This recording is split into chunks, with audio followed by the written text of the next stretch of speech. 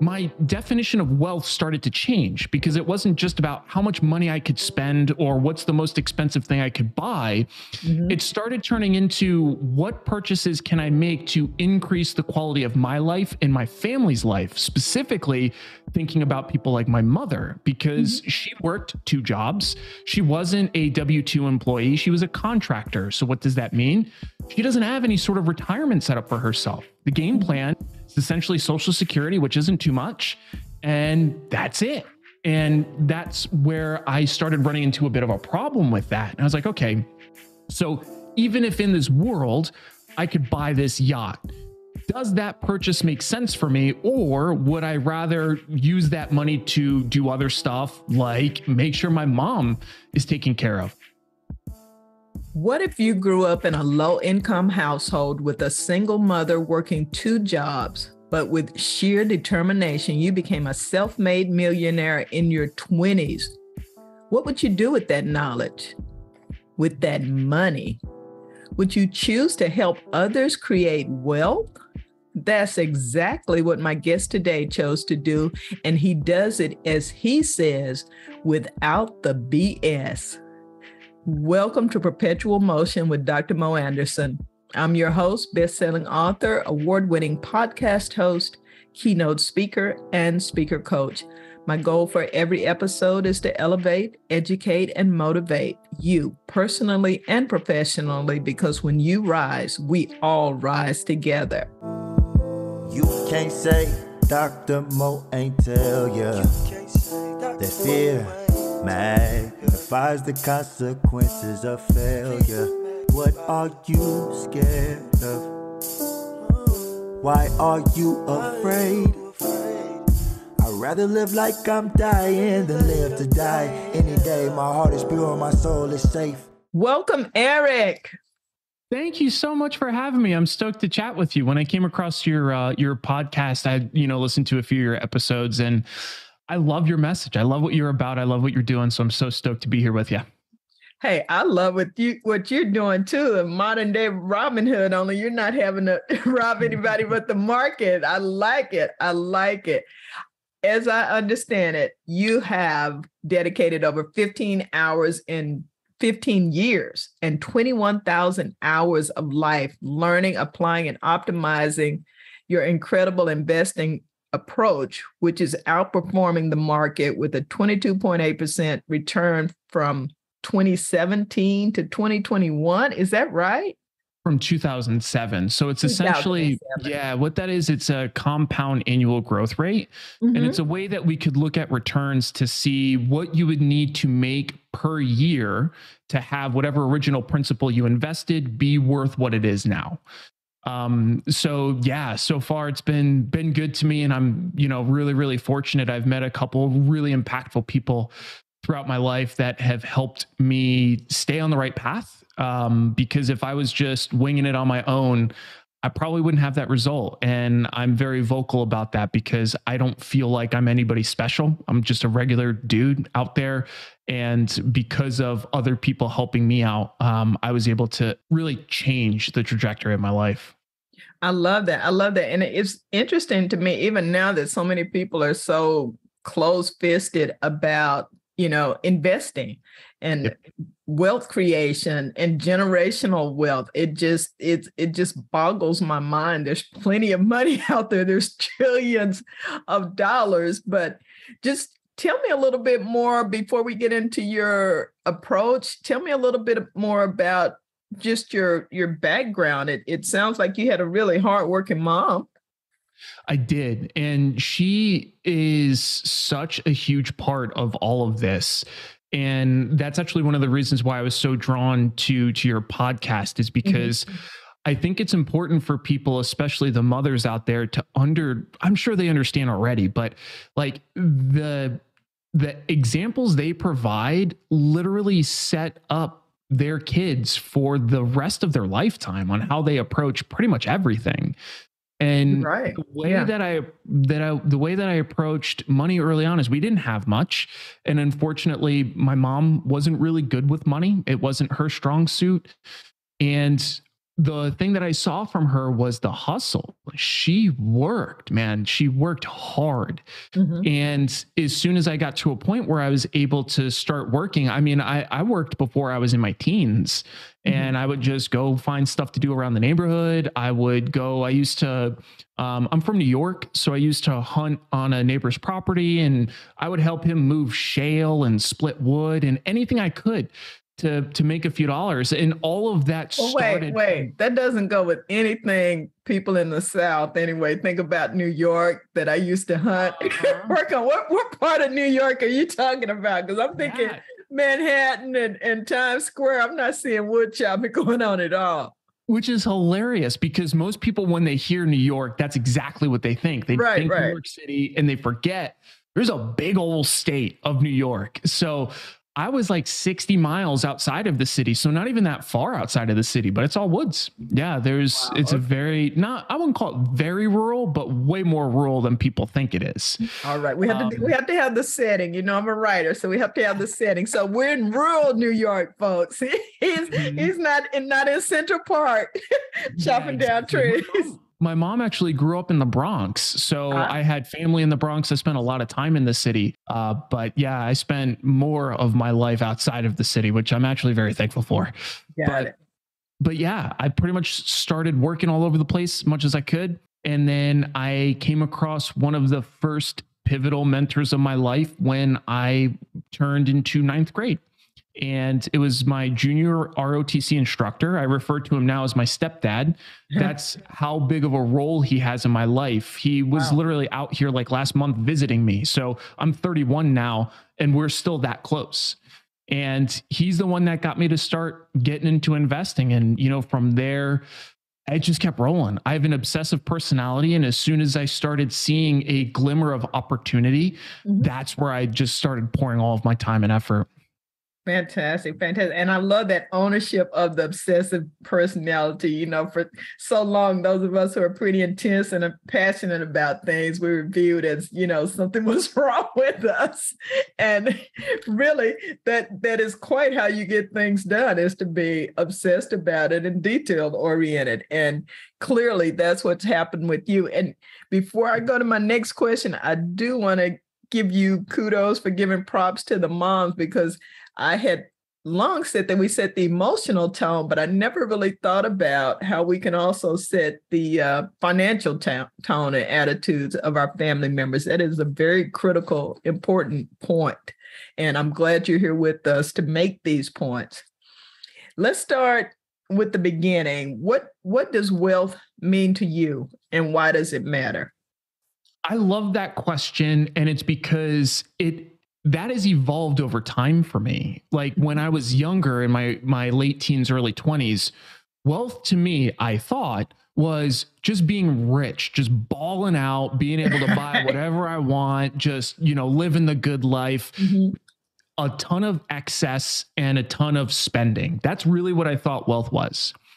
And as I started to, you know, change my paradigm a little bit, and I got to a point in my life where, okay, I was reasonably able to afford just about anything I genuinely wanted. And I say genuinely wanted because I put some serious thought into, like, do I seriously like want a yacht? Is that something that like I think would make a big difference in my life? And I thought about it because I didn't want to cross that off the list. I didn't want to say, oh, just because it's a big thing, it'll never happen, so let me manage my expectations. I gave myself that window to like truly consider it. And I started to realize, like, it would be cool. Maybe, you know, rent one for a while or something, but I don't ever see myself being in a place where that would be huge value add. So my definition of wealth started to change, because it wasn't just about how much money I could spend or what's the most expensive thing I could buy. It started turning into, what purchases can I make to increase the quality of my life and my family's life, specifically thinking about people like my mother, because she worked 2 jobs. She wasn't a W-2 employee. She was a contractor. So what does that mean? She doesn't have any sort of retirement set up for herself. The game plan is essentially Social Security, which isn't too much. And that's it.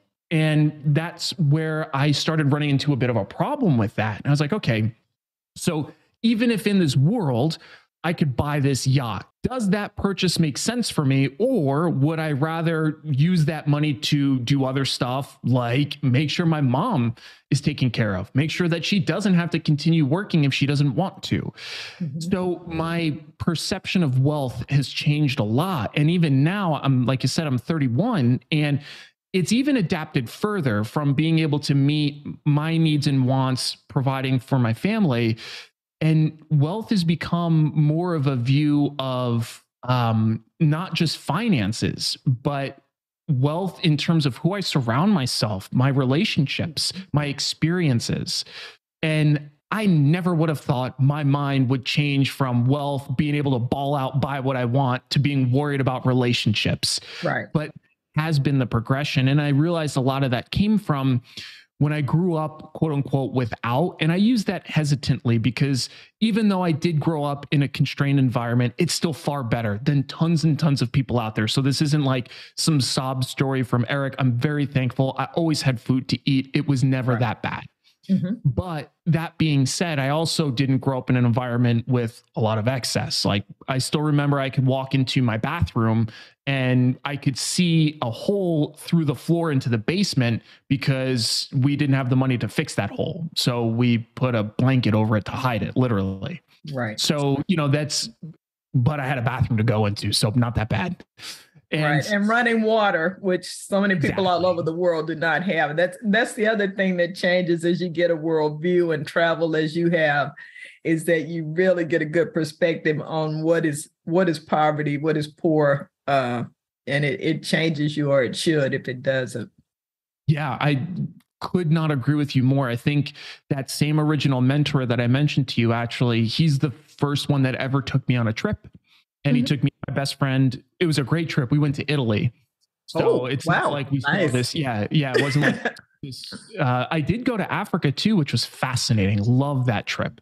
I went to Tanzania and I got to see a lot of stuff there. And I've been to a bunch of different places at this point, but traveling has been so impactful for me for literally that exact reason, because we in America are generally so fortunate. And most people, I think, don't even really know that until you have something to compare it against. Sure, you might see something on TV that says they got it real bad over here for some reason, but you don't really internalize that until you go there and you see those people and you interact with those people.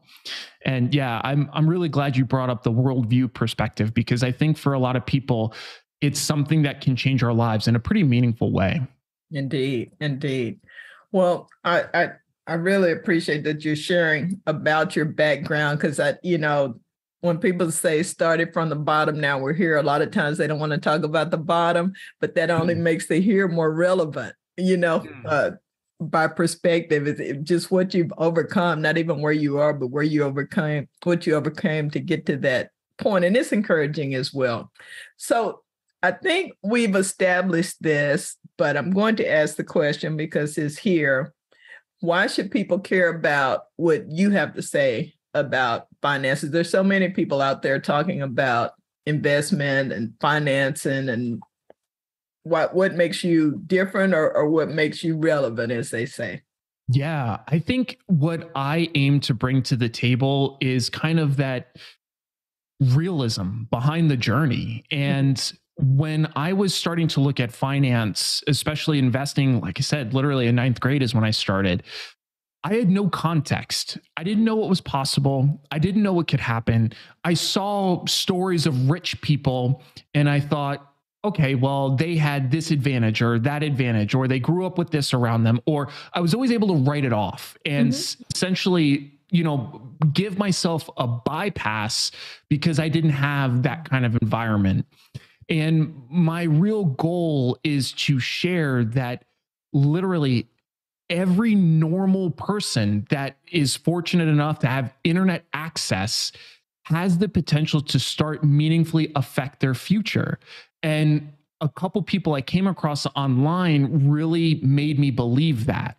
So now my goal is to be one of those people online, hopefully, that it connects with some people and it lets them know that there are a ton of different starting points out there. Again, mine wasn't great, mine wasn't bad, but you can still make really meaningful change.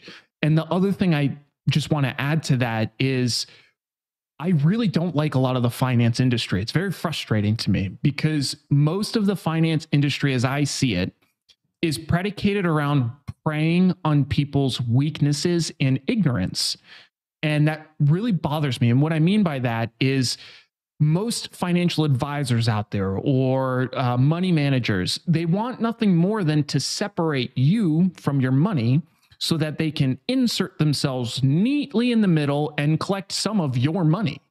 And for some people, that's great because maybe you just don't have the time. Maybe you don't want to spend the time learning the skill set. No problem. But the finance world in general, they put these barriers to make it seem inaccessible. You have to learn all these terms and it's super complicated and you can't do it. That's what bothers me because literally everybody can do it. They just try to make it seem impossible, which is frustrating. I agree. And I've been happy to see the advent of different ways of investing, automatically investing, particularly for young people, or fractional shares and the apps and the information and resources out there. But for us boomers, for the older generation who may have gotten kind of stuck on, okay, I've been at this company, I'm investing in my 401k, they're matching, I got a couple of money market things going on. What would you suggest that they look at next in terms of, I know you talk about creating multiple streams of income, and my point being, I don't think it's ever too late to do that. I think a lot of people have been doing the same thing for so long, or what their parents did, and that's what they know. What are some other areas that you think they should look at in terms of creating multiple streams of income? Yeah, it's a great question. I think setting up individual brokerage accounts is a great way to go. So not necessarily tax advantaged like a 401k, but just a regular margin account if you're so inclined. And that's super easy. You just Google brokerage accounts and you look at the reviews, find one that you like, and then you can start looking at products called index ETFs, which is a index exchange traded fund. And it's essentially similar to a mutual fund, but going back to my first exhibit of not liking finance in general, it just cuts out the manager of the mutual fund because they don't on average outperform the market. So it gives you direct exposure to broad market indices like you're used to hearing, potentially like the S&P 500. You can look up SPY. That is the index ETF for the S&P 500. It's automatically balanced. There's a algorithm essentially that creates the right exposure, and then that's it. You have the S&P 500 now, done. So I think, doing an individual brokerage account's a great approach. And then beyond that, I think that's where it's really useful to start tapping into other skill sets that you have. I started with investing because the overhead is so low. You just need to save some money and then you can start. If you want to start a business, which obviously you know a lot about that, you have to have overhead. There's a building, there's people, there's payroll, there's a lot of infrastructure that needs to be in place, which makes it harder to start cracking into it. Not impossible, but just harder. And it's a more dedicated effort. So I think for people to start looking at other ways that they can create assets or add money to their pockets, typically a good thing. The margin account's a good add. As soon as I could start getting into things like real estate, I did that. And that's been a meaningful way for me to create money. The market this year has been down. A lot of people are aware of that, at least in a broad sense. Right. And I made $250,000 selling a rental house that I had for 7 years, had renters in it paying my mortgage for me. And then I just offloaded it. So I found one of the most impactful things I could do is start finding other assets that help appreciate. Obviously, you have your podcast that you're doing now. You write books, right? You are a prime example, in my opinion, of that thought process of creating more streams of income. So I think the earlier people can get that approach going, the more time they get to enjoy the fruits of that labor. Sure, the lift up front might be a little heavy, but it's worth it. Thank you. And to your point, as you help people with investing, I'm a speaker and I became a speaker coach because people were coming to me anyway. My point being, if people are gravitating to you, constantly asking you about a particular area, you have a strength in that area. You have a skill set. and it can be monetized. People clearly need what you have. You don't have to give it away. You don't have to take advantage of people, but you don't have to keep giving it away. And I just like this mindset. I know you're turning on some light bulbs for people, and it is not a greed mindset. You're very community oriented and great about sharing what you know. What about investing in others? I know you've done some angel investing. How does that work? I think a lot of people, particularly boomers and millennials, other generations, I'm not saying other people don't have money, but you get to a point in your life as you get older, typically, where you want to start, pouring into other people. How do you get into angel investing as opposed to just giving that nephew money who never does anything with it or pays you back? So I'm sorry, that was a personal thing. How do you had a flashback? How does angel investing work? That's something I know nothing about. And it piqued my interest when I saw that you'd done that. Yeah, I got into it more by happenstance than anything. And then I just, again, saw opportunities. So I started pursuing it. The way I got into it is when I was in college, actually, is really where I started, quote unquote, angel investing in my eyes. Mm-hmm. And I had a buddy that was a mechanic. So I would buy the cars for him to fix. He would fix the cars. We would split the profits on the car that was broken, fixed, now out the door. And I started realizing like, hey, that's actually kind of fun. And it gets me exposure to lots of different kinds of business. So as I was doing well, thankfully investing, I was building more capital, looking to put capital to work in different places. My friends and family knew, about investing because I do this. I like to talk about it because it's helped me a lot. And I think it can help other people. Mm-hmm. So a couple of my friends would start to come to me with different business ideas. And that's the very first true contract. And this is when I was in college that I entered with somebody. They were opening up an entertainment business in Dubai. And it was a sibling of a family friend. So I created a contract with them. And essentially, I helped create financing for them, as well as providing consultation for the services. And then we just sketched out an agreement from there. And that was a really formative experience for me because it was not a very clean ride. There were a lot of issues throughout the journey. And it taught me quite a few things about the nature of investing in smaller entities like that, but it didn't dissuade me. It just made me more interested in being selective in what to look for. I like to talk about angel investing because I think it gets people familiar with the idea of being receptive to business deals and opportunities, but it is super risky, super risky. Right. And I think it's important to note that because I would never put any money in angel investing that I'm not comfortable literally completely losing every single penny. And I'd say that for all investing, but I don't like to make assumptions with the audience. In the event that there is someone listening who's not familiar with the term angel investing, would you define it, please? Yeah, for sure. So angel investing, there's different shapes and forms of it, but essentially it's when we add assets to a business that's looking to grow by non-conventional methods. And what I mean by that is if I own a ice cream truck and it's doing well, and Erik, the ice cream truck owner, wants to buy 2 more ice cream trucks, maybe I don't have good finances, or maybe the bank loans are really annoying to get, or the rates are too high, so on and so forth. You can not get a loan from a bank. You can get a loan from a human being like me, and we'll talk about whatever you have going on. I will go through my own due diligence process, and then I can invest in your ice cream truck business. Sometimes it'll take the shape of just hard money lending, where I give you X number of dollars at a certain rate. We agree on a payback period, and then that's it. Sometimes it turns into equity of your company if you are looking for that kind of agreement. So angel investing is really fascinating because it's kind of like a blank slate. It's up to you to talk with that other person to create a deal. Now, if you're not so business inclined or don't want to go through that entire process, there are things called investing syndicates out there. And essentially it's almost like a hedge fund manager. It's a dude or a dudette that is looking for companies that are looking for angel investors, and they do the due diligence on your behalf and you provide capital.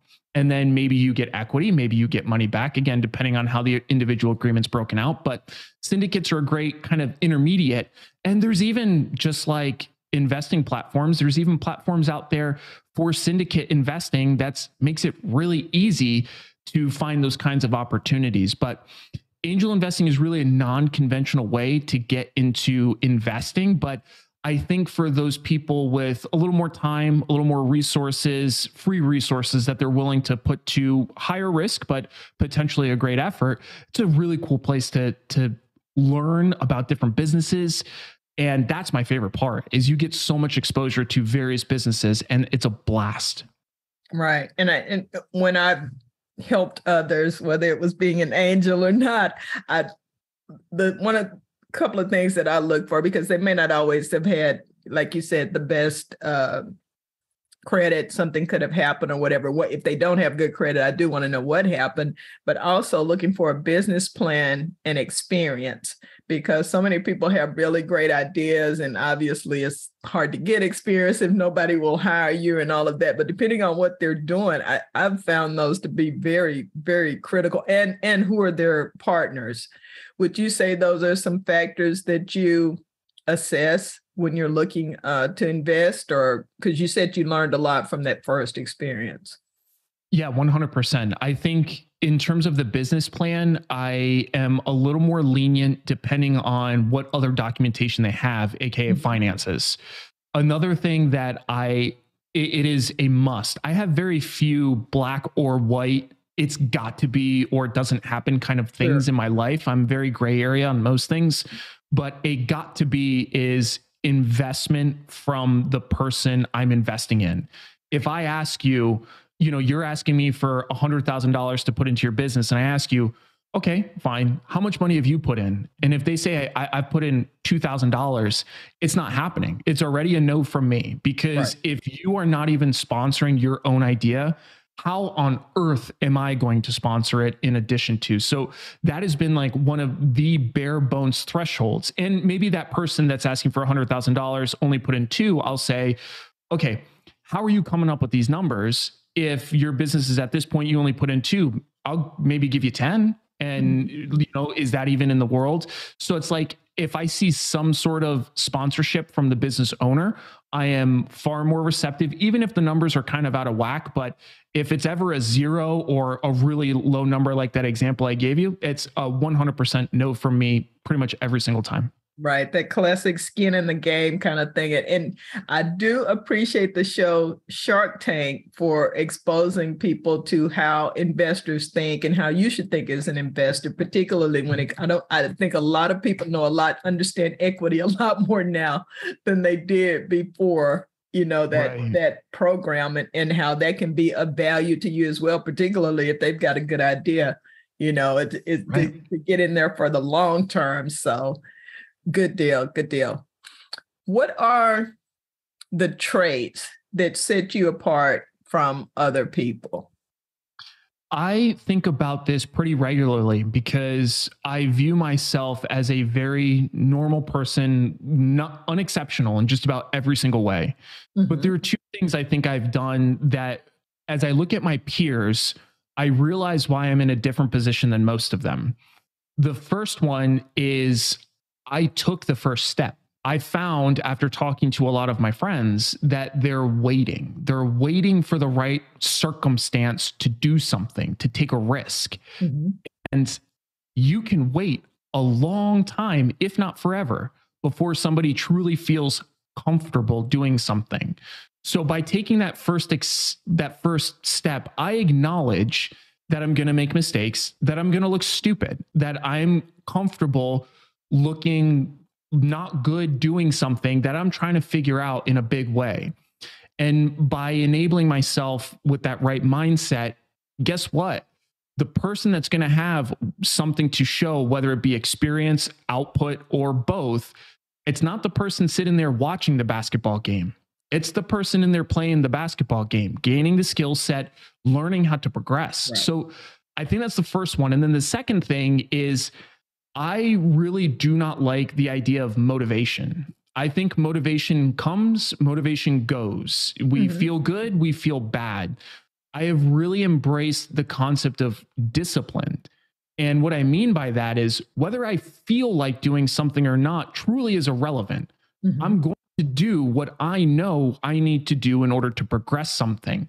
And I think that has served me really well, at least in my endeavors. That's not the right fit for every endeavor, but for most of my endeavors that are very just math based, discipline has served me very well, because there's plenty of days that I don't feel like doing something, but that's not the right answer to just say, oh, well, I don't feel like it today, so I'm not going to. We're giving ourselves a little too much slack there and too much of an out, especially once we understand like the psychology of the human brain and how much our subconscious just wants to seek comfort. We don't want to feel like we're going to look stupid because we have a thing called an ego that really doesn't like that. Sometimes we have to put those other orders in place so that we can achieve our higher level objectives.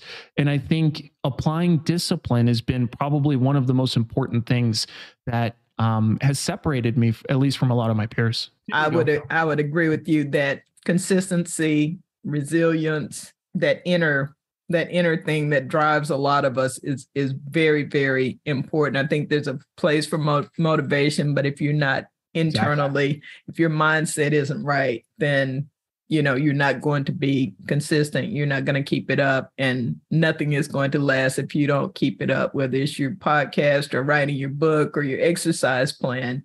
You've got to dedicate yourself to making it happen and figuring out whatever it takes. That's what I'm going to do. And obviously that's what you've done, Mr. Millionaire, before you were 30 years old. That in your 20s, that's really, really impressive, especially now. I mean, that was easier to do in generations past. It's gotten exceedingly difficult, even with the advent of more technology. But I think there's more stuff pulling at you, Erik, just more things to distract you from that discipline that is so very important.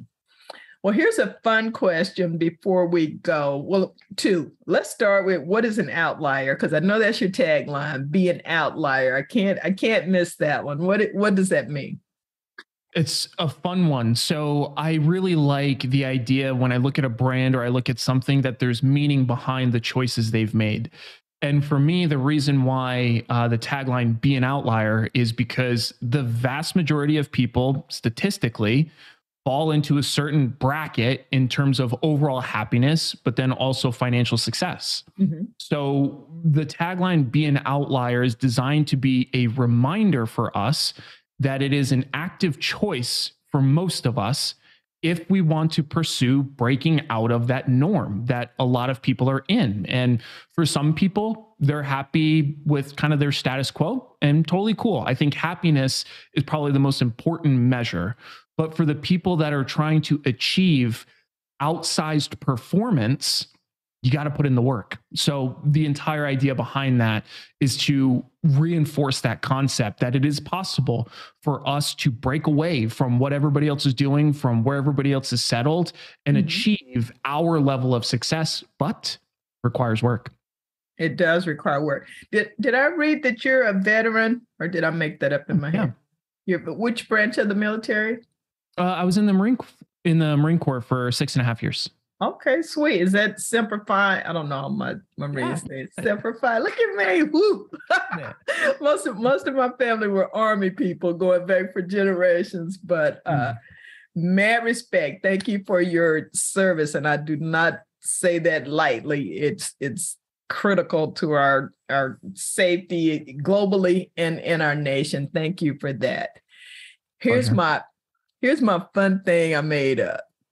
What is the first thing someone should do if they suddenly come into a large sum of cash, a windfall, a huge bonus, or a lottery win? What would you recommend? What are the first 2 or 3 things? Because so often we see people just blow it away. Yeah. What would you say? Two things. First one, pay off any high interest debt that needs to go away. Number two, pretend you don't have it, invest it in a index ETF like SPY and move on. Pretend that you never even saw it. A lot of people, I think they see money and they get too they look at it and they're like, oh my goodness, I could buy all this stuff with this. And then all of a sudden, you have this nice, windfall, but then you just start carving bits out for all these little things that you think you want. And I have actually people close to me that I know came into a windfall and did exactly that. And it was so frustrating to watch, but it's also, I'm a practicer of stoicism in a big way. And that's outside of my control. I still love them as a friend. They're very close to me, but don't agree with that decision at all. Huge wasted opportunity. But I think those are the very first two things. High interest debt's got to go away, and then invest it, pretend you never saw it. Sweet. I'm going to add a number 3 from a few years down the road, and that's going to be, don't tell anyone that you came into this huge windfall, because they start pulling at you. Folks start pulling at you. There are a lot of people out there with wants that are not needs who'll start pulling at you. So keep it to yourself while you putting it away, tucking it away. So this has been wonderful, a lot of fun.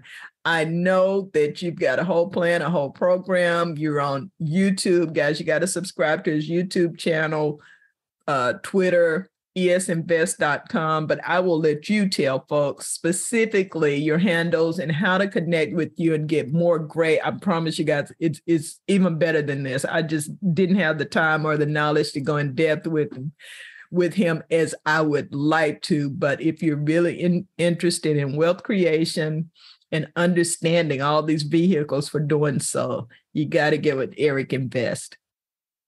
That's exactly it. So it's ES Invests. I keep it real simple. Those are just my initials, real original, but it's that exact thing across all handles. So I'm on Twitter there and at YouTube, and that's exactly it. On YouTube, it's a little more technical. So, for the people that are really wanting to get in the weeds, that's the right place for you. And then Twitter, I try to keep it a little higher level and talk about finance concepts and wealth concepts that I think are important. So yeah, those are really the two main places for me. All right. It has been a great pleasure. Thank you for your time. And we will definitely have you back because there's so much more that you have to share. And I'm going to promote the heck out of this episode because folks need to hear what you said today. Thank you so much for having me. You're rad. I'm stoked on what you're doing. I'm really happy to be a small part of it and looking forward to seeing you continue to grow. Thank you.